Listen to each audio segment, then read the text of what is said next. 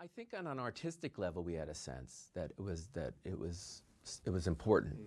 And the thing about Suzanne is that one of the things that makes her unique, not only her voice, which is completely individual. I mean, she could sing one note, and I know it's her among 1,000 female singers. But her writing and the erudition of her lyric writing is there's no throwaways. Everything is beautifully poetic and evocative, and there's not many writers, even to this day, I think, that can write a lyric as good as her. And like I was saying before, once she started becoming successful, then like the floodgates opened for all these singer-songwriters. You know, then there was Tracy Chapman and Sarah McLachlan and Sean Colvin. You know, it just went on, like all these successful ones.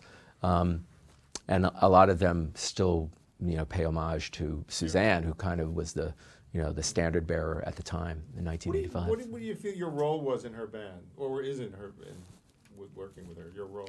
Well, fortunately I'm kind of a multi-skilled guy, because I'm a good communicator. I'm a good idea person, and I can abstract.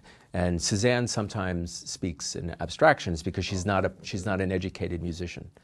You know, she doesn't know music theory. She doesn't know things about names of things and time signatures and stuff like that. So she depended on me, because I do have knowledge in those areas.